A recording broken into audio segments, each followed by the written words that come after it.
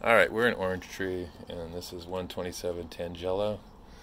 Irvine Valley College is over there, so it's like Irvine Center Drive and Jeffrey. Um, so these are upstairs, downstairs units, and then you can see the carports, and there's assigned parking. And then this is the upstairs unit. See the water heater, and inside. I like the layout, so some of the finishes aren't the most exciting. This tile is actually like a peel and stick vinyl. It looks like they did an okay job putting it in. I mean, there's a little piece right there popping up. Then you have the living area, stairs heading up, and there's a loft up there.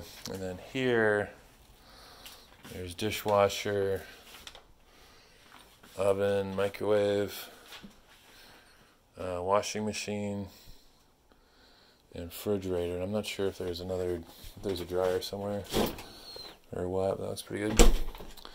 But the kitchen, I don't know. The issue I run into, yeah, like right here, you can see there's kind of a gap. It'd be nice if they just put in regular vinyl or something else. There's a bedroom here, and then upstairs is a loft. So I like how it all separates out. The bathroom. This is sort of like just standing there. The tub is, I don't know, looks like it's kind of do-it-yourselfer. A lot of weird stuff in the grout down there. I mean, that can all be scraped out and redone. This you don't see very often. It's like a little extra thing here. I mean, it can be cleaned up pretty easily. Not sure why they didn't do that. And then, so my expectation is you get some good flow through here. Leave that door open, leave this door open.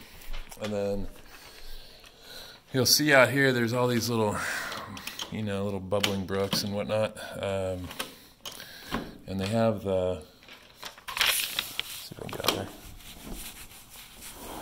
There we go. So they have those little fountains everywhere to kind of create some white noise.